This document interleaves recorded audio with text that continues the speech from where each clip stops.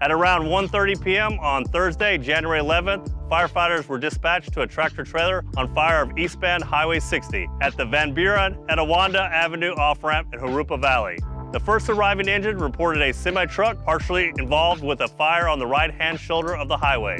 After about 20 minutes, firefighters knocked the fire down and kept it from spreading into the trailer portion of the vehicle. Resources were on scene for approximately 90 minutes, containing the fire and mopping up. No injuries to the firefighters or the civilians were reported.